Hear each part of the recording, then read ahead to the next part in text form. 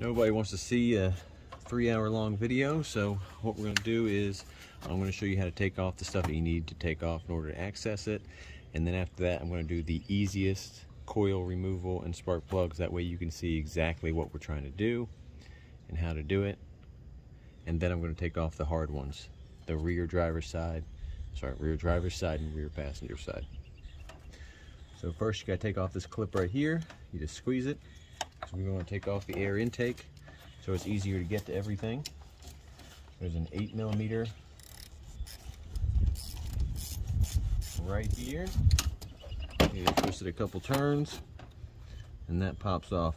You do not want to get junk down in your motor, so I would suggest covering this up.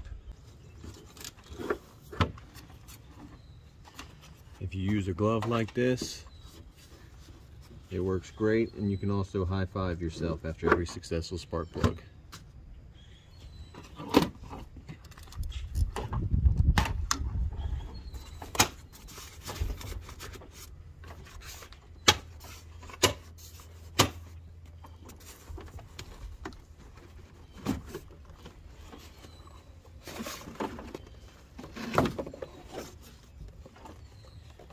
Good wiggle. Should pop right out.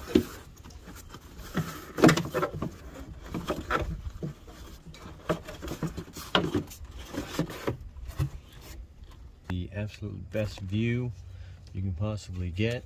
This red clip right here goes straight up, just like that. And then you can actually depress right on the side right there to help a little bit, and then wiggle the connector until it comes out, just like that. Now that the connector's out, we just need to take out these two 10mm bolts holding the coil.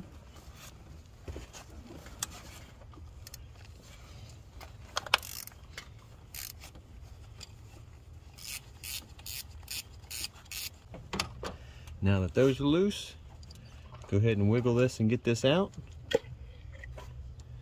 And it'll pop straight out like that. You can see, still got dielectric grease on it. Looks nice and clean down in there. Now that the boot is off, what you want to do is blast some air down in here, just to make sure there's no stuff stuck in there that's going to fall into your motor. Then you take your VIP of this whole deal, which is a swivel spark plug socket extension. You can see this really is going to make it a whole lot easier because it gives you just a little bit of curve that you need in order to get this done. I'll link that in the description. This particular one's gear wrench, but just about any of them work.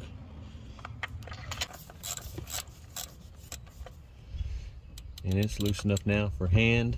Go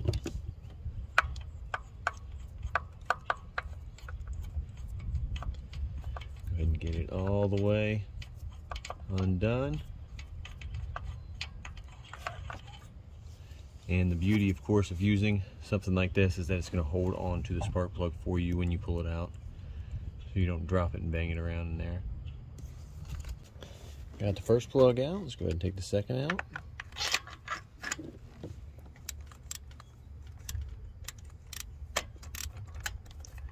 There it is, all the way down.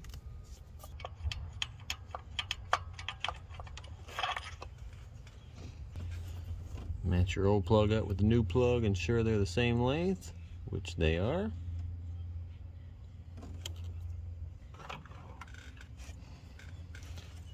Pre-started in your socket here. This is magnetic, so it holds it really well. That way you can let it down nice and easy, straight into the hole without dropping it and messing up your gap. Run it in by hand as far as it'll go. That's it.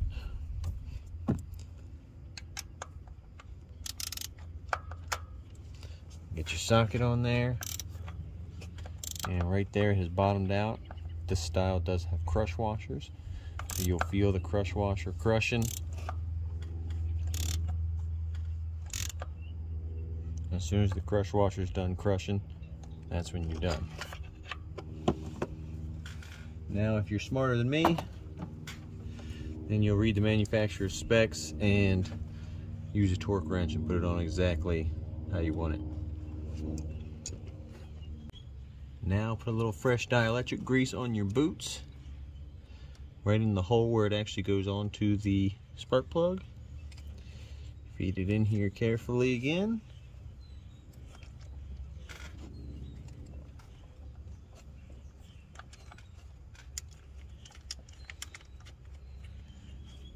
Start your bolts by hand. That way you can make sure you never cross-threaded.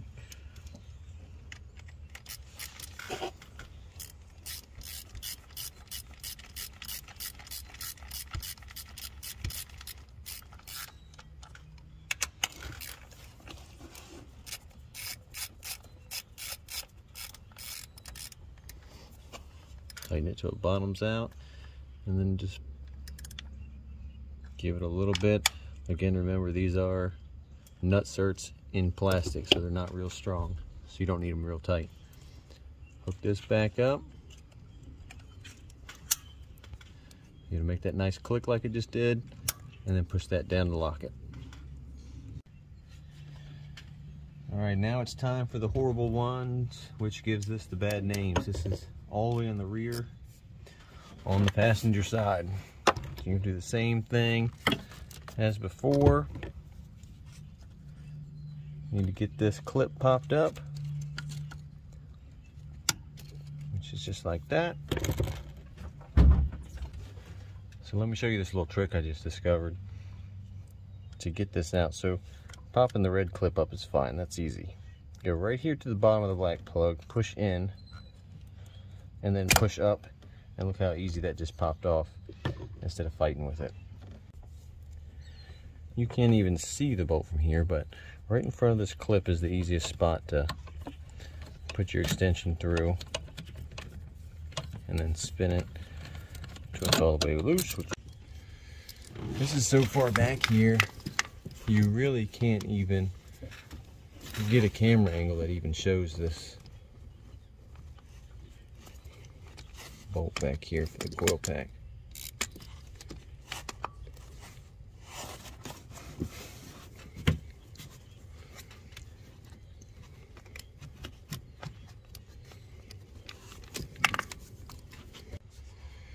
Alright, to get this bolt way back in the back off the coil pack, you need to take, this is the wiring harness right here, take your left hand and pull that up, and sneak your right hand underneath, and I can get my fingers on it, and I now have it completely loose. Alright, so all the way in the back, this bad one, I just took this off, and let me tell you what to do in order to do that. So the first 10mm, which is right here in the coil pack, which is actually behind here, you can't even see it because it's so far back here. You want to use an extension that goes right through here. You actually sit like this around that clip and behind the wiring harness. That'll give you an angle to get that one. To get the back one, you have to use a very small 1/4-inch ratchet with a very short socket all the way back there to break it loose. And then in order to actually take it out, you need to take your ratchet off, pull the wiring harness up like this, and slide your hand underneath there, and then you can manually finish it up the rest of the way. So now in order to take the spark plug out, again, we got our little swivel socket, spark plug socket, with that right down the hole. Then I need another 3/8 ratchet. So you stick that in there, use another 3/8 extension, and then you can get your ratchet on there and get it loose. This comes out nice and easy. Putting it back in, same thing. In your magnetic bit, tighten it by hand as far as it'll go.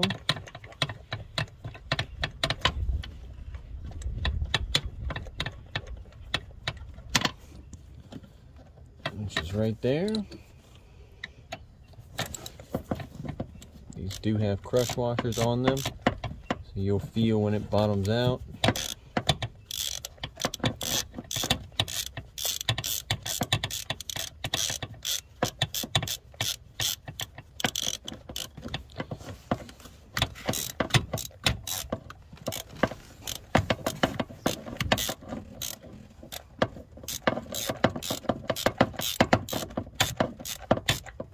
Okay, now we've bottomed out. You can feel the crush washer giving.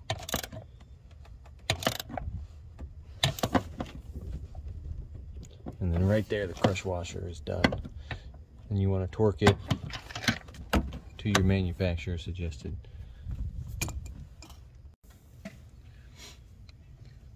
All right, let's try to get to the very, very back plug now. I'm going to take my extension actually off and just get it dropped down in the hole.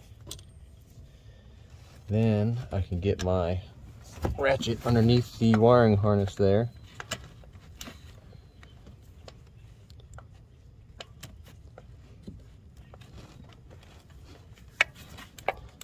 There we go. I think we're on there now. Again, the hand has to go underneath the wiring harness, and then your left hand can actually be turning the ratchet, or vice versa. There it goes. And it will come out. Again, you definitely want this swivel spark plug socket, because it being magnetic, it's the only way you're going to get that out of there. Goes back in straight on the extension tool, just like that.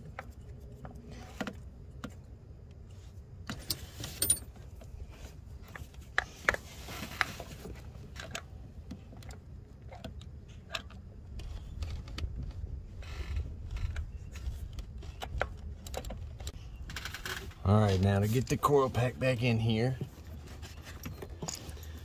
you come up over top, back here, and then get your other hand underneath so you can guide the boots to start into the holes.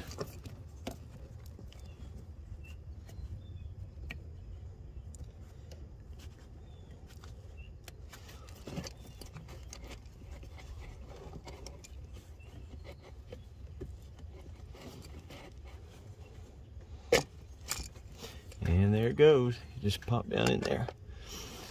And again, pull up on this harness. Get your hand under here. Get your bolts in as far as you possibly can with your hand, because of how tight it is. The ratchet. You don't want to spend any more time in there with the ratchet than you have to. Alright. That's tight.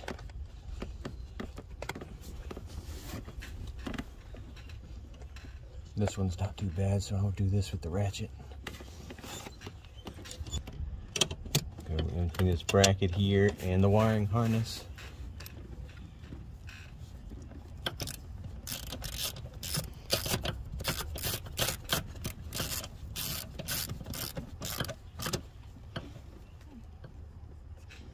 And not too tight. Get the back one by going underneath here.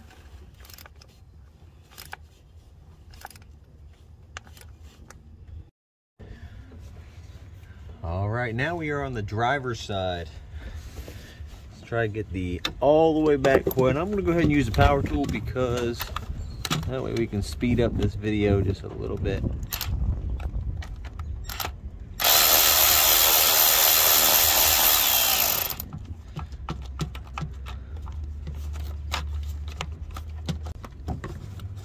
We go all the way back up in here. Get to that other one. A regular ratchet with a 10mm will work just fine for these as well.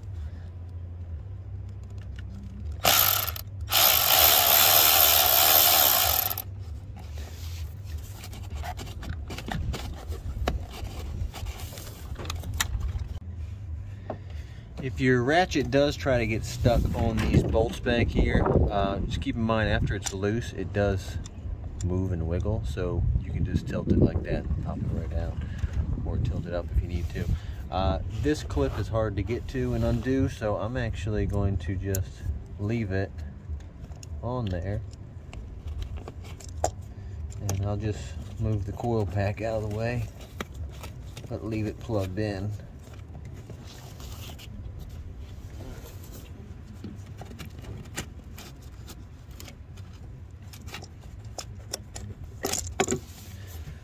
Like that.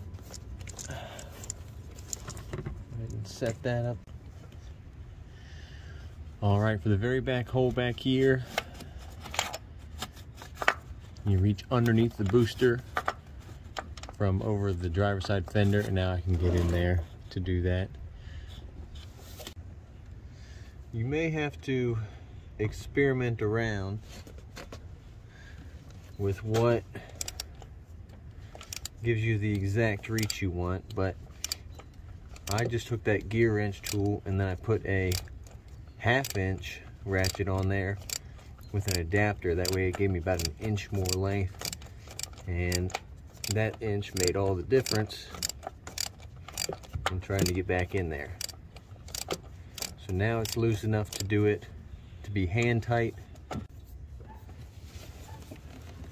Basically got it the whole way out now by hand. And it does have room to sneak up behind the brake booster. All right, let's put this one back in.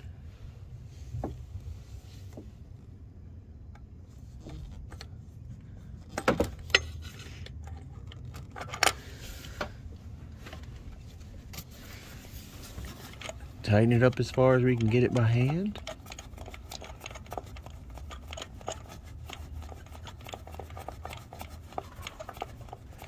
Then I'll sneak back in there with my, in this case, 1/2 inch ratchet with a 3/8 reducer.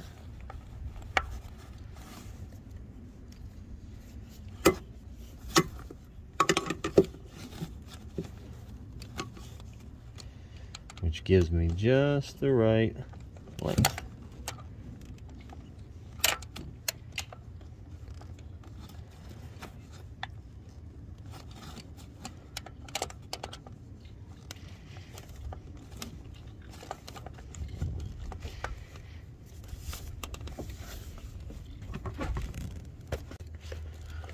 All right, got my ratchet off. Sneak this out right into the next hole.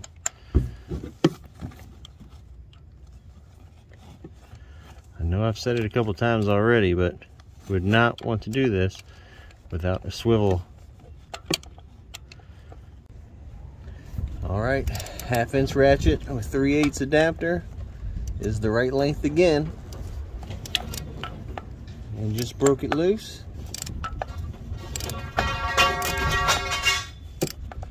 Wow, the wind just kicked up really bad behind me. Anyway, as soon as I get it off the crush washer and it's free spinning by hand, I'll take this ratchet off, take it the rest of the way out by hand again.